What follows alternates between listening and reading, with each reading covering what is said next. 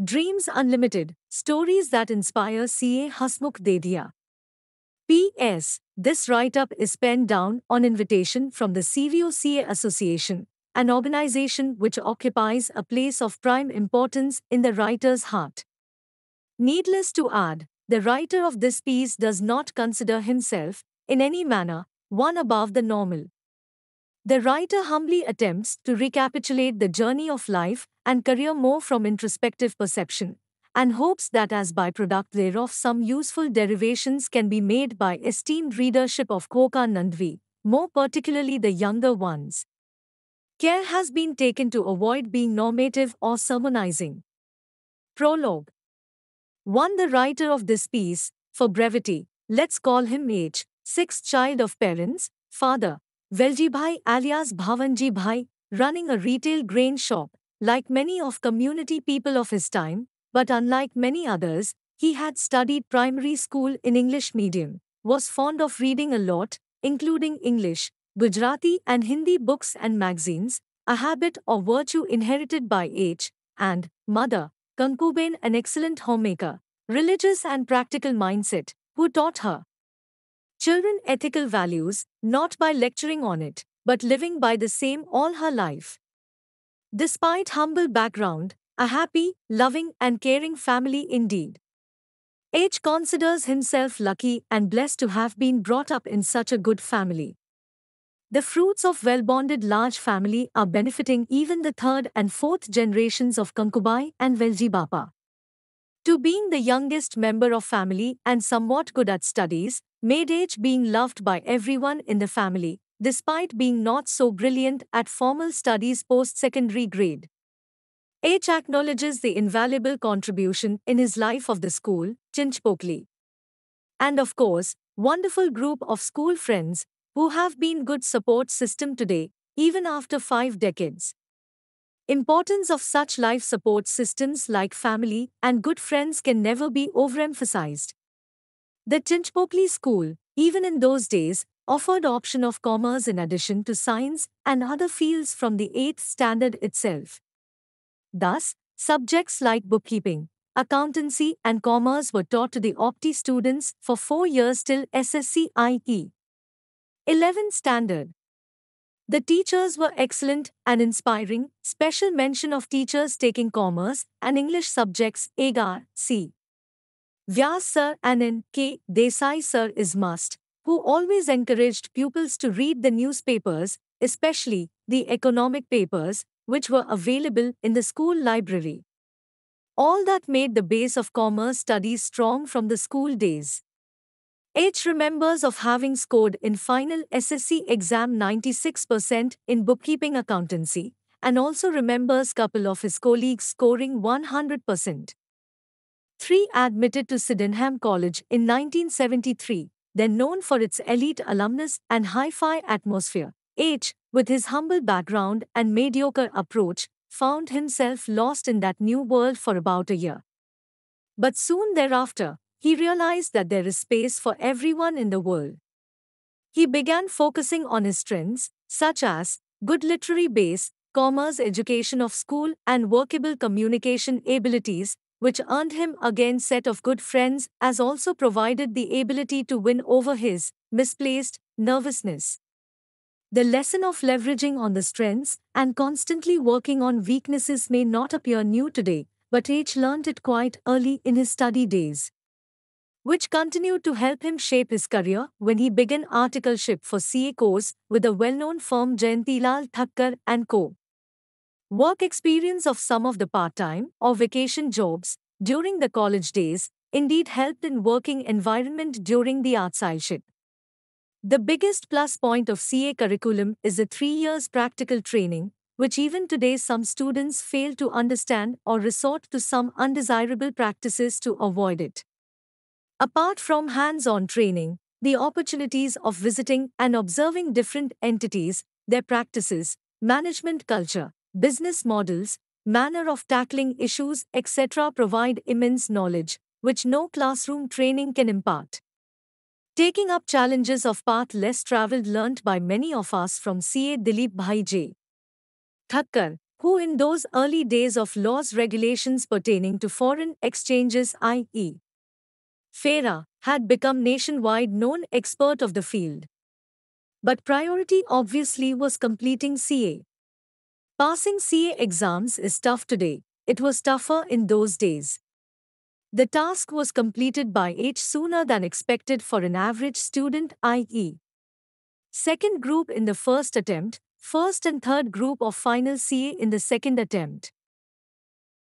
4. After exploring several short-term jobs, including one with a prime merchant banking entity and some consultancy assignments, etc., H joined one of the international firms, now known as Big Four, namely Lovelock and Loos, presently part of PwC. The 3-year stint with the said firm provided H rich exposure to large corporates, including some of the leading international organizations, the mandatory IPOs by some such international companies, as part of FERA dilution rules, provided good experience of public issues related certifications, advisory, etc. under the then prevailing Controller of Capital Issues rules, i.e. pre-CBI era. The principles of corporate governance weren't even heard of that time, but some good-to-have practices were in vogue. The good experience of working as part of a large team for some of giant-sized client entities in professional approach is considered by H as unforgettable. Life and work are two best teachers, provided one is open to learn. From this kind of worky XP, H found himself to be aligned to his desired goal of corporate laws proficiencies. At personal front, around the same period, the 5-year-old friendship relationship of H with Hemlata culminated into Saath Janam Ka Saath. Golden period that was, enjoyable work, wider friends circle, lovely fiancée wife, and lots of recreation. She has been till date more of friend than a wife, with right kind of support for H. However, amidst all these happy days, the career plans took bit of a backseat till H woke up to idea of setting up the practice, like many of his friends then had already done. Challenge in every opportunity, and opportunity in every challenge. 5. With small office set up at Masjid Bunda, the then prime area for business as well as profession, the plan of being in practice got executed. In the initial phase of proprietary setup, one normally tends to accept whatever work comes one's way, which happened with H2. Being active in professional organizations like Work, Quokka, BCA, etc., he participated in study circles and topics of his interest. What used to be workable communication abilities in college days gradually transformed into good oratory skills. The vast reading habits, inherited from father, immensely helped in such transformation, since, without good contents, oratory tends to result in. 6. However, in that phase of practice, the professional assignments were skewed towards tax compliance and tax advisory more than the corporate forum work. The tax compliance work mainly of non-corporate entities used to be the focus area of work for many small and medium practitioners in those days, perhaps even today. H began leveraging the old connects of corporate clients and gradually succeeded in reducing that imbalance. With frequent and far too many changes in the corporate regulatory and tax laws, there was no dearth of professional work, especially the advisory and structuring matters, including conversion of non-corporate entities into corporate ones. Several such assignments were successfully executed. But many of such assignments called for an end-to-end solution amidst ever-increasing expectations of clients. 7. It necessitated networking with specialists of other fields, as H was operating under proprietary setup. Networking, formal, informal, or loose, has its own challenges. Several alternatives explored, options examined, and experiments tested, but mixture of all that gave rise to jack of all situation and diversion of focus from the specialized areas. In the process, H began to wonder if the decision to set up proprietary entity more than a decade back was thoughtful enough, though it was in sync with prevailing trend of that time. Amidst thoughts for a desired, focused area of corporate advisory practice, the confusion prevailed over next stage of growth. 8. Discussion of such dilemma with wife once ignited an encouraging thought as she mentioned something which, when put in the jargon of management lessons, would mean as nothing comes great out of comfort zones. Next discussion point obviously was whether if H takes some such leap to move out of the comfort zone, the family would support during any en route discomfort or inconvenience. The answer from family was thoroughly positive. Some months thereafter, a Quokka friend CA Umesh Gala mentioned and guided H about one such opportunity. Around same period, several other options, including that of rejoining the same Big Four, from whom such feelers kept coming, were being considered. The decision wasn't easy as the Big Four's proposed emoluments were tempting. But the first meeting with partners of Khimji Kumwarji and Co. KKC sometime in 2002 helped in deciding to collaborate. Since the idea was to work on some assignments as retainer before either side deciding on any form of long-term relationship. For H, such an arrangement provided optimum mixture of carrying on the existing proprietary setup as also the job satisfaction of large corporate forum work assignments of KKC. When opportunity knocks, don't look back. 9. The retainership arrangement lasted bit longer than originally planned. The said 5/6 years period witnessed some hits and some misses for HIE.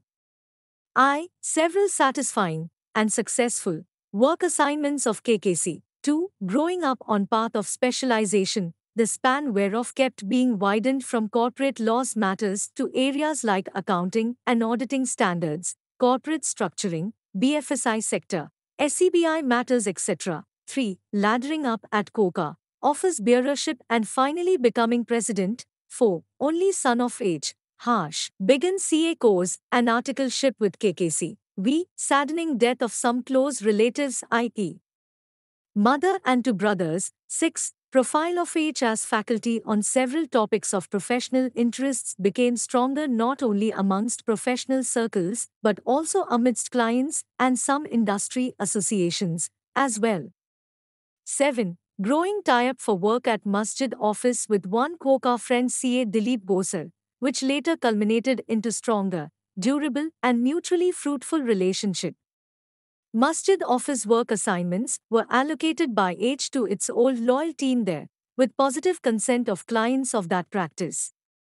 10. The professional approach coupled with personal touch and highly ethical values with which KKC carries a growth-oriented practice, there was no reason for H to wait for any more time to establish long-term relationship.